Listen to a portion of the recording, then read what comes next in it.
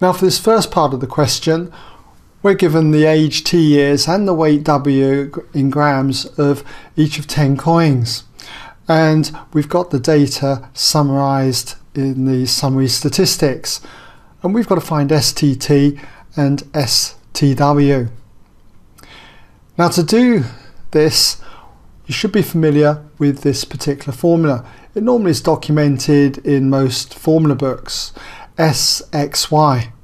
SXY is equal to sigma xy, the sum of xy's then, minus sigma x multiplied by sigma y, all divided by n. And we can adapt this formula. For STT, we're replacing the x and the y with t's.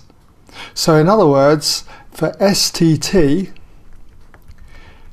what we've got is sigma tt, or in other words sigma t squared, and then minus sigma t multiplied by another sigma t. In other words, sigma t all squared, and that is divided by n.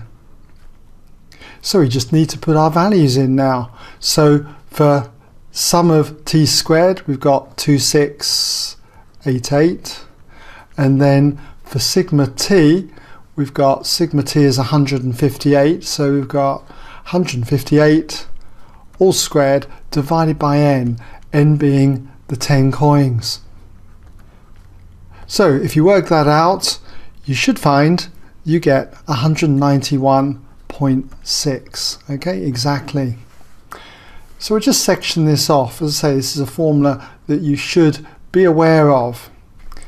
And then from that we can get all these kind of spin-offs of these particular ones. Okay, so the next one up then is to work out STW. STW. So when I compare it to what we've got over here, again we've got the x is the t and the y is the w.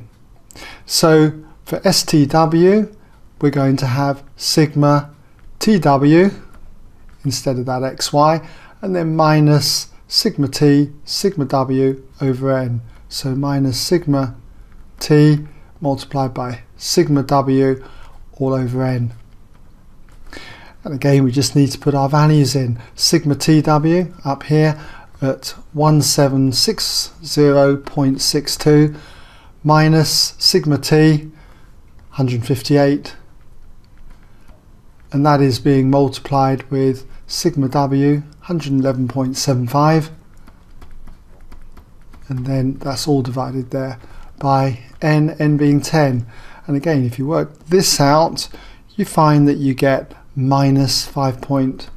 5.03, okay?